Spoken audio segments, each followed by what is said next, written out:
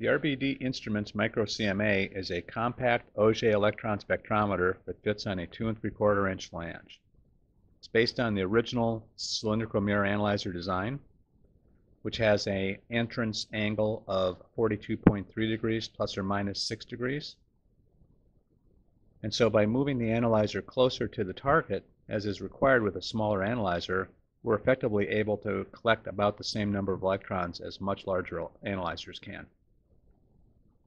We incorporate a 3 kV electron gun, which makes it very easy to align the analyzer to the sample, so no off-axis electron gun is required. And the Z translator, which is optional, will also make it very easy to move the analyzer in and out, and that can be automated as well. We use a USB protocol to communicate with the controller. The controller provides all functions for the electron gun and the analyzer. It's very easy to align the analyzer. Step 1 is you position it about 3 millimeters from your sample. Then we'll turn on the electron gun.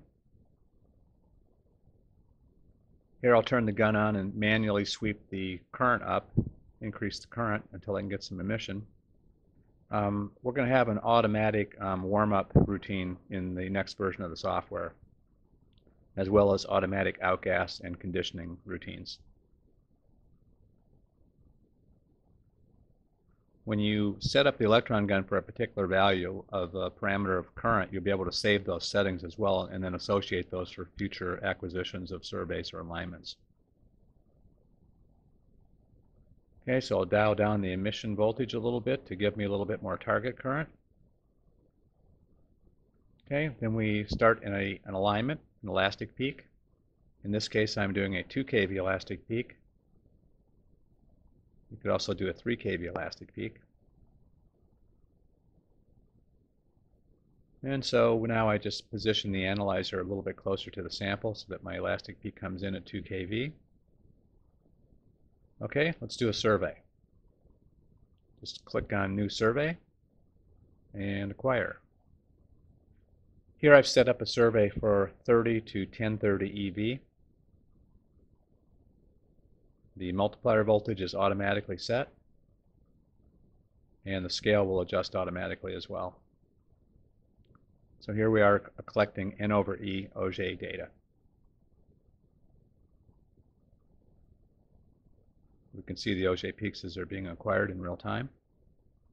Of course, the more sweeps that you take, the better the signal to noise. Okay, so now that we've taken the data, we want to analyze it. So what I will have done here is I've already marked a few peaks on a survey. We'll mark another peak here, and then we'll differentiate and do an atomic concentration. Some of the features that will be included will be like automatic peak ID and automatic atomic concentration. Okay, that's a quick preview. Contact us for more info.